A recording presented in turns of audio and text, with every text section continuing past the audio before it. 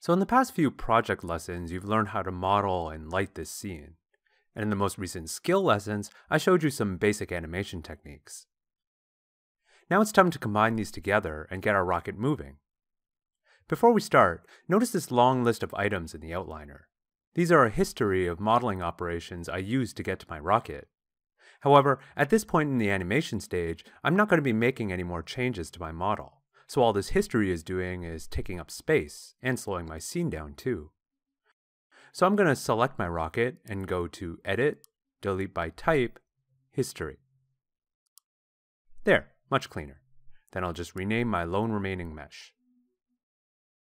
Now using what we learned, I'll simply set a keyframe in the rocket's start position,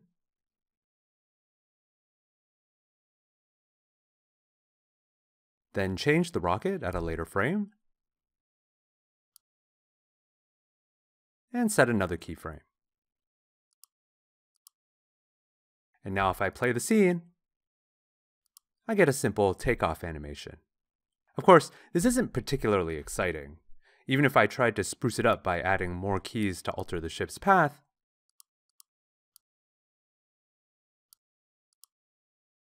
it still feels flat and uninspired. To make a better animation, not just in this case, but in all cases, we need to apply some universal animation principles originally pioneered by these guys. Like I said, these guys. These are Frank Thomas and Ollie Johnston, two absolute legends at Disney. Their book, The Illusion of Life, is basically a Bible for serious animators. Today I'll show you about half of their principles, but you can click the link above for a very useful primer on the rest of them. So first, let's talk about anticipation. This is when you prepare for a main action by first performing a smaller pre-action. Some examples might be winding up before a punch, gathering before a jump, or even a car rolling back slightly before driving forward. Now in this case, because we went with a cartoon-style rocket, I actually have an opportunity to mix in the second animation principle here, squash and stretch. This is when you deform objects to emphasize their speed, momentum, or mass. You already saw one example of this with the tennis ball in the previous lesson. Other real-life things like muscles, skin, and clothing will squash and stretch subtly too. But again, since we're dealing with a more cartoony style, we have artistic license to exaggerate as much as we want. First, I'm going to shift select my current keys and move them over to start the takeoff later.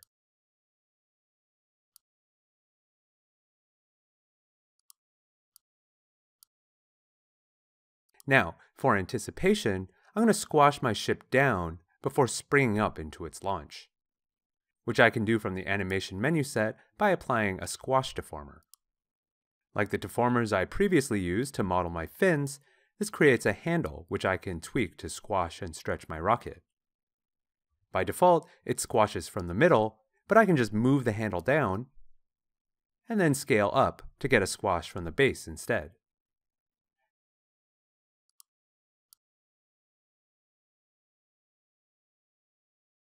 To animate this, I'll start without any squash on frame 1 and set a keyframe. And then on a later frame, I'll squash it and set another keyframe. And then, just at takeoff, I'll return it back to 0 again and set one more keyframe. By the way, if you can't see the keys for the handle and the time slider, you may need to hit this select button to select the shape node instead of the transform.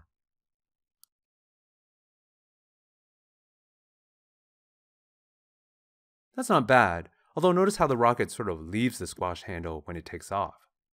To fix this, I'll go back to the first frame and middle drag it onto the rocket in the outliner to parent it. And now you can see the handle goes with it. So that's anticipation. The flip side to that is called follow-through. This is the secondary motion that occurs after a primary motion, often carried by momentum. So something like a punch overshooting its target and coming back, landing after a jump, or a car tilting forward after applying the brakes. In this case, my follow-through is going to be a stretch as the rocket takes off. So instead of simply returning to 0, I'll actually overshoot to 0.25 instead. Then return to 0 once the rocket is done lifting off.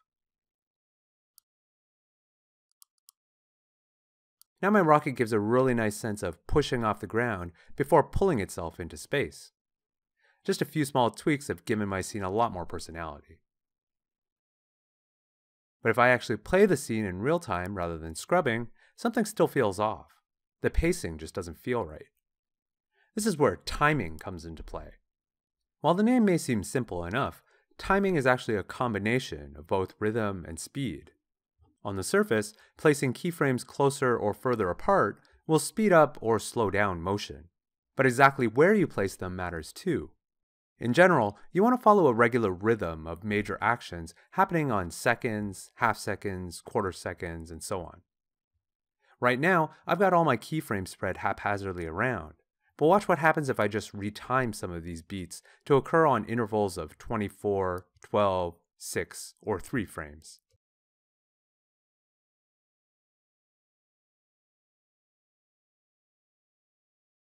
Suddenly the rhythm feels a lot better. Now let's practice everything we've learned by animating the rocket's landing. First, we need a place for it to land, so I'll create a sphere, then reposition, and scale it.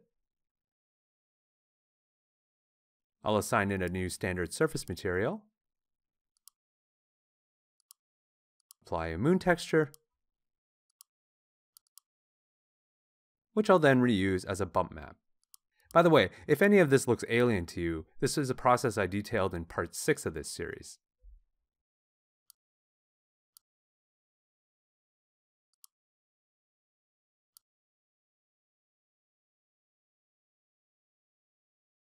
Now I need to alter the course of my rocket.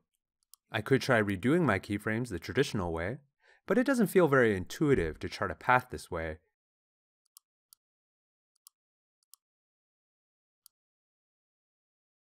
And it doesn't look very good either.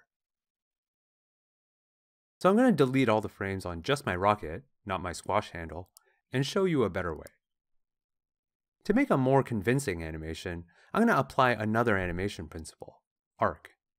This is about how most natural actions occur along curved trajectories, from bouncing balls to throwing arms to, yes, even rocket flight paths. To get a nice arc, I'm going to go up to Create, Curve Tools, Bezier Curve.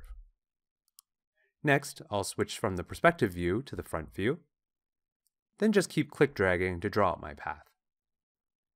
I like the Bezier Curve tool because it gives me these tangents, just like in the graph editor, that let me really control the curvature. And don't worry too much about getting it perfect, you can always readjust it later. Once you're done, hit enter. Now to fix my rocket ship to the path, I'm going to use something called a constraint to literally constrain it to the curve. So I'll select my rocket ship and shift select my curve, and then go to Constrain, Motion Paths, Attach to Motion Path.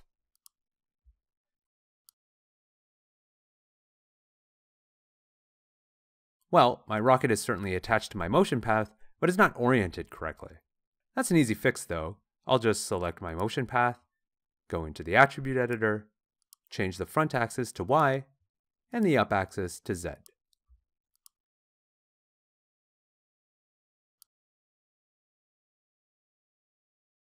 Now I can use Control Vertex mode with the Move tool if I want to make some more curve adjustments.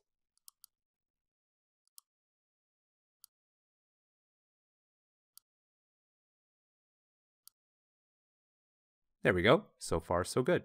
Now that the curve is positioned how I want, I just need to adjust the timing a bit since the rocket is taking off a bit too soon.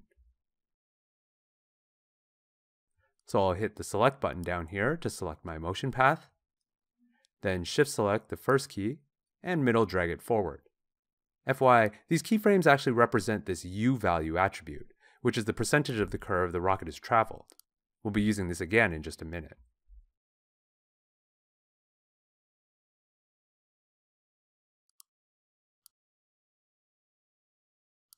Now, the takeoff and flight plan look good, but we haven't exactly stuck the landing. Instead of just crashing the ship into the moon, I'm going to readjust the path to have it settle gently.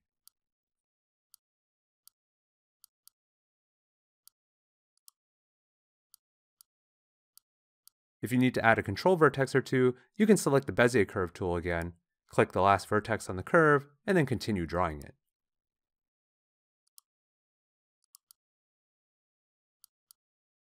There. Now the rocket lines itself up before landing. Notice how it flips at the moment, but we'll fix that shortly. Right now I just want to focus on timing. Currently, the path traversal is very even, but I want the landing to be much slower than the rest of the flight. So to do that, I'm going to rekey the U value at frame 120 so that the rocket is just at the peak.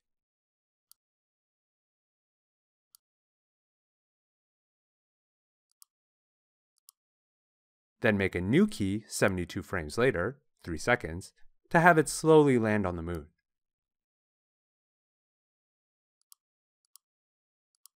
By the way, this upward curl over the landing area can be considered my anticipation. Finally, let's fix that flipping problem. If I go back to the perspective view, notice there's a couple of places where the rocket flips. A few times during its flight,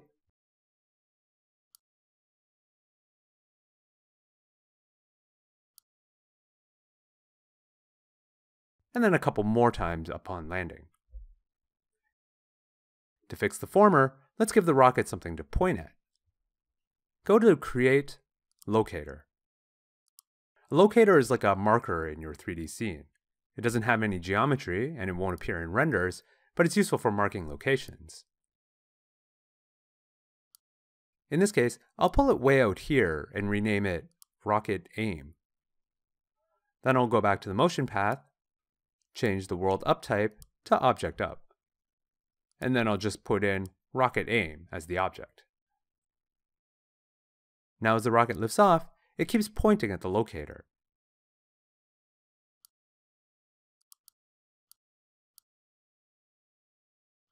You can then animate the locator to control the rocket's facing direction throughout the flight.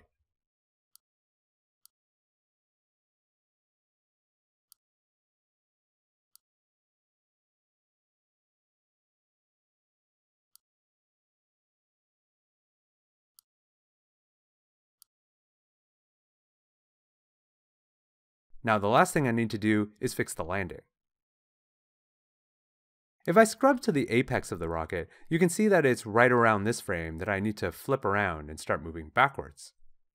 I can do that by checking this inverse front attribute to invert it on the curve. So I'll keyframe it, then go back a frame, unflip it, and set another keyframe. And now the rocket always faces the right way. If the transition looks a little jerky, you can blend it by animating some twist.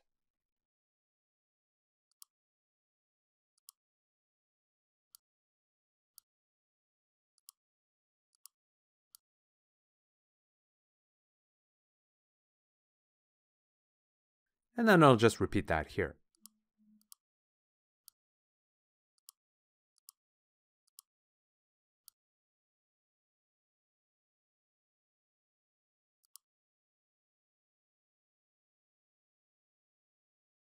And finally, I'll squash the deformer to animate a little follow-through on touchdown.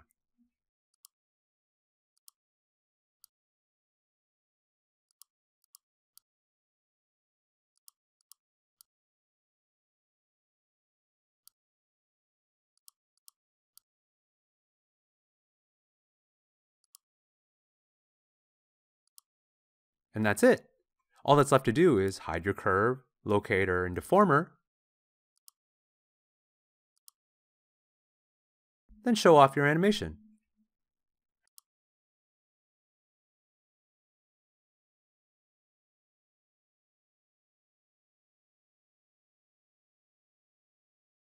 So at this point, you've learned how to model simple objects, light and shade them to look beautiful, and apply some basic animation using tried and true animation principles.